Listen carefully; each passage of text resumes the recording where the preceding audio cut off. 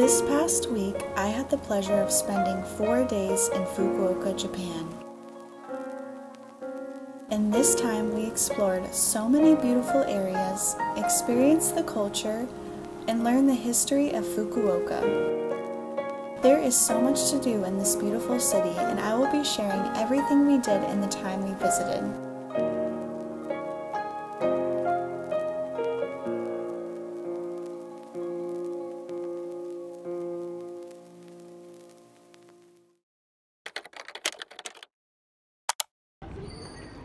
Whenever Aiden and I plan a trip, we always like to save one of the days to freely explore the city we are in without an itinerary. For us, that was day 2 of our trip. Because of this, there was really no rhyme or reason to day 2. So, before I get into day 3, we are going to speed through day 2 of our trip in Fukuoka.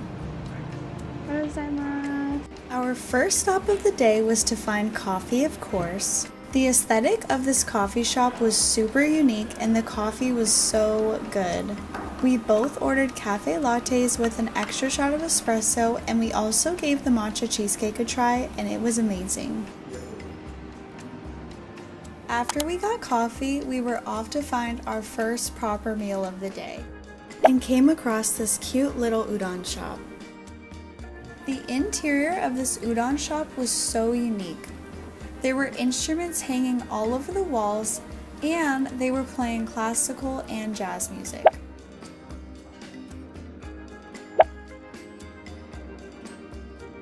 If you didn't know, I come from a family of musicians, so this was really up my alley.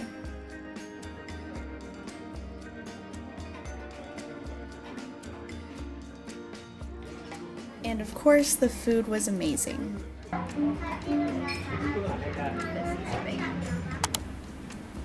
After lunch, we wandered around the city and came across this beautiful path on the way to the art museum. Unfortunately, I wasn't able to record the museum, but it was a really cool experience and a great way to beat the summer heat.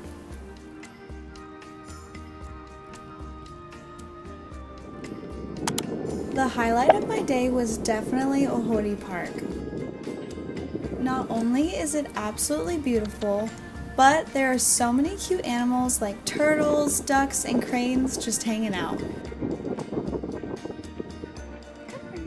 This little duck was even following us around the whole time. They also had little paddle boats you could rent. Ohori Park is the perfect escape away from the busy city. We ended our day doing some shopping at some of the stores that we don't have in Okinawa, like Patagonia and some other department stores. And we finished our day off at Shin Shin Ramen.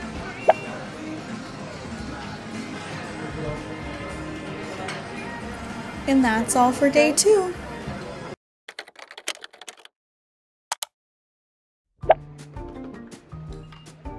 Our first stop of the day was the Ukiha Shrine. This destination was 2 hours from our hotel, so we had to be in our day bright and early.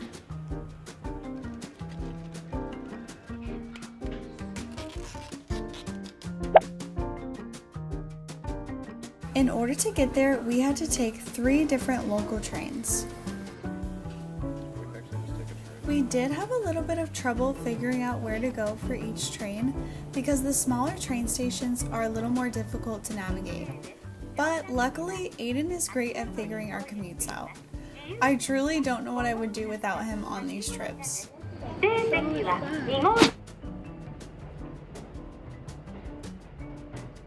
Although the ride to get there was long, the views from the train were absolutely beautiful, and it was a great way to enjoy the views of the Japanese countryside.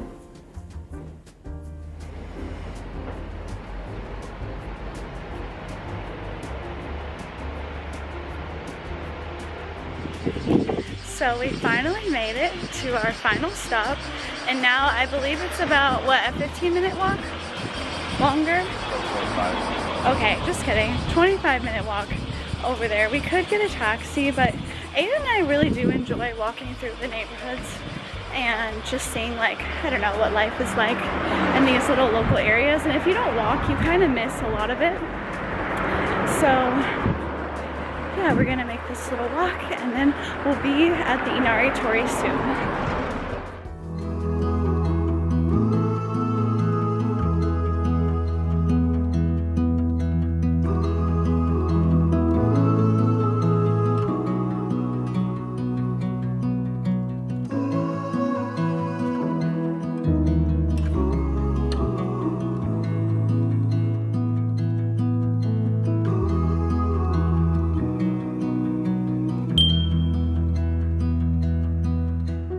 The Ukiha Inari Shrine is made up of nearly 100 torii gates, and it takes about 300 steps to get to the top.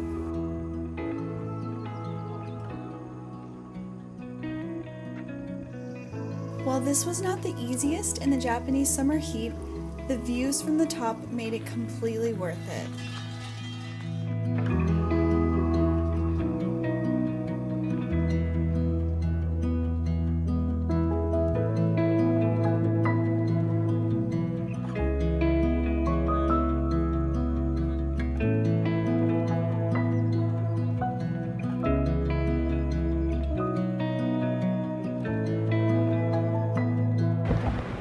Okay, so we're back down, and it was definitely shorter than I thought it would be. If you've been to the one in Kyoto, I want to say, this is me rough estimating, I almost honestly think that one's probably like 3 times the size. It's definitely doable.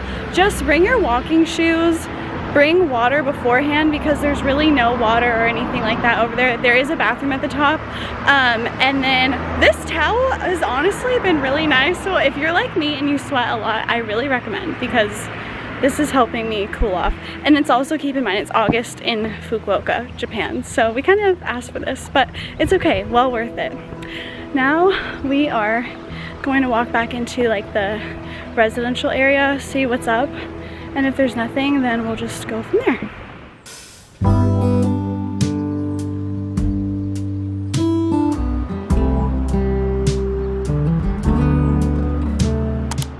So just pro tip, when you get to the station, they don't take Suica. So you have to purchase a ticket. So we got 2 tickets and it's $6.60 to get to our stop. Side by side we sway there in all the colors.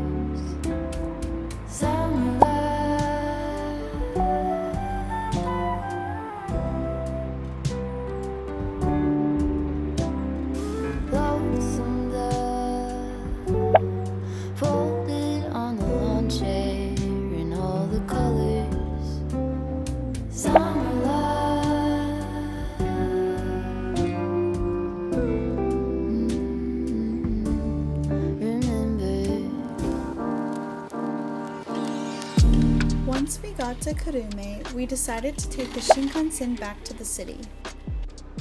Although it was a little more expensive, it was worth saving the time. Instead of spending an hour on the local train, we only spent 16 minutes on the Shinkansen.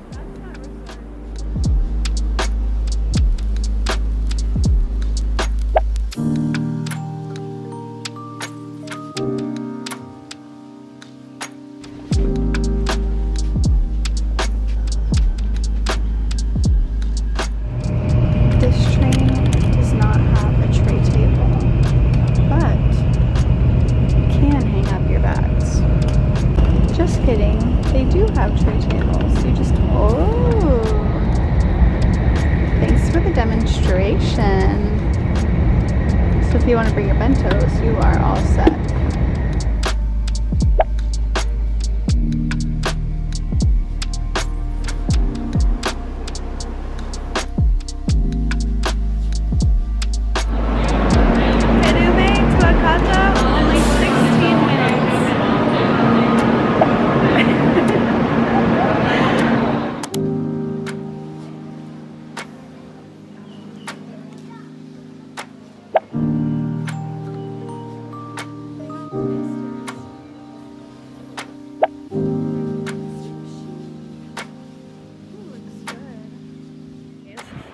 We are now headed over to a shrine that's near our hotel. I'll put the name of it here, and I heard it's highly recommended, so we definitely want to go check it out, and then we'll go from there.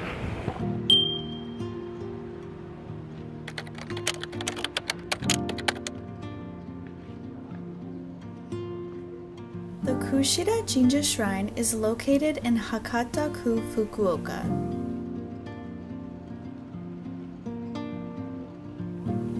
This shrine is famous for having the largest otafuku mask in Japan, and it is also a place for people to pray.